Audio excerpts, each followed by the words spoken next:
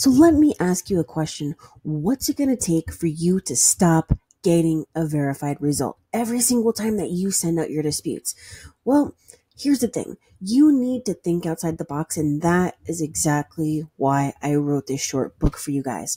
I actually recorded my audio and then transcribed it and edited it, and here we are. I just got everything up online for you, and it's 100% free. Okay, so I'm going to post a link down in the description. Very simply open up the description and click on the link, and it's going to take you right here. All right, so I will show you a little bit of what you're going to see inside, but I am so excited. I am so excited because I'm going to help you break down those walls and think outside the box. All right. So if we take a look at the ebook that you are going to get access to, you'll see that it has 28 pages. And basically, for those of you that don't know me, my name is Kristen, and one of my passions is helping clients achieve financial freedom by cleaning up their credit. And I realized that so many consumers have stuck credit repair in a little box and need to break free from it. This is the reason why I created this short ebook for you. Okay, so that is the introduction. Happy reading. Click on the link, and it's going to take you directly to this page. All right. So you need to make sure that you confirm your email to receive the download link. And then obviously it's going to take you to the download. And you also want to check out the bottom of it because there are a ton of links that you're going to want to click on and check out. All right. Now, I do have something else in here for you, of course.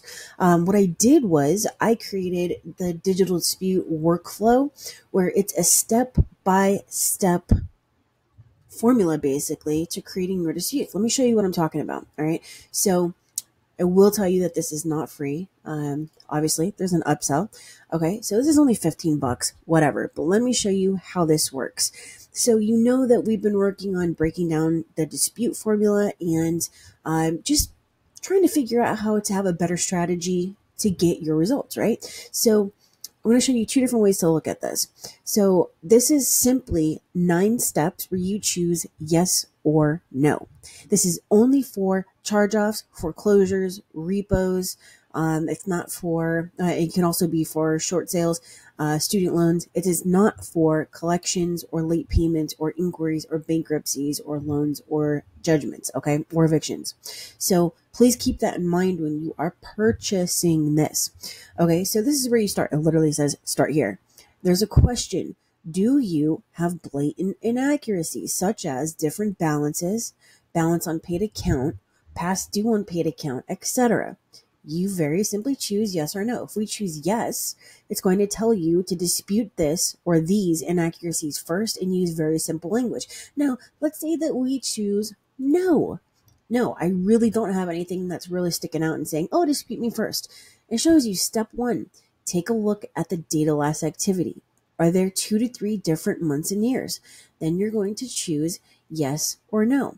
And if you come over here, it's going to show you everything all listed as 1. Okay, so here's that first yes or no. Dispute using very specific language. If I choose no, take a look at the data loss activity. Are there 2 to 3 different months and years? You're going to choose yes or no. Start with the data loss activity. Ask for deletion because there are 3 different dates last active reported, and then list them: Experian, date; Equifax, date; TransUnion, date.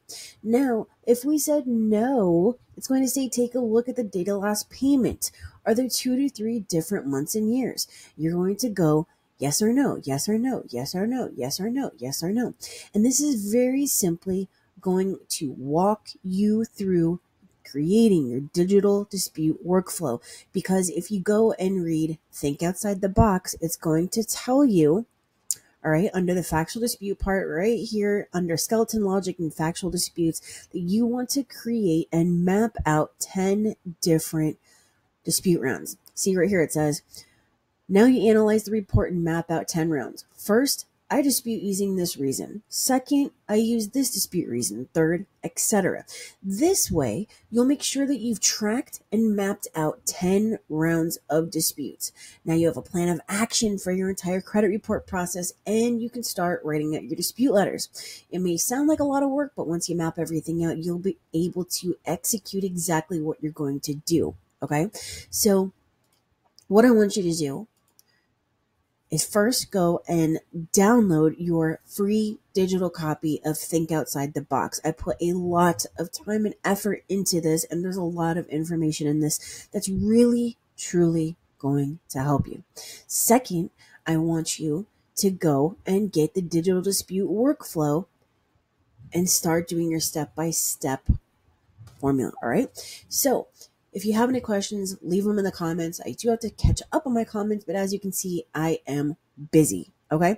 So make sure to go do this. If you have questions, let me know. If not, you can get a hold of me. You can, if you want to have me do your credit sweep, you can obviously schedule an appointment with me. And if you just have a question or two, you are more than welcome to comment on here or use the live chat on my website, on any of my websites for that matter. The purchase link is actually going to be on my new webinar platform. All right. And it shows you 2 examples, just like I did, but without the video. And then you would very simply come right here and click on purchase now. All right. So that is it from me to you. I hope you guys enjoy this stuff because, hey, I'm obviously creating this for a reason. I'm creating it because of my justifier, because my experience will keep you from making the same mistakes that I did. Okay. It took me 15 years to get where I am. It took me 15 years to accumulate all this knowledge, and I'm trying to cram it into you in a very short period of time. All right. So once again, let me know if you need help. If not, I will see you guys later.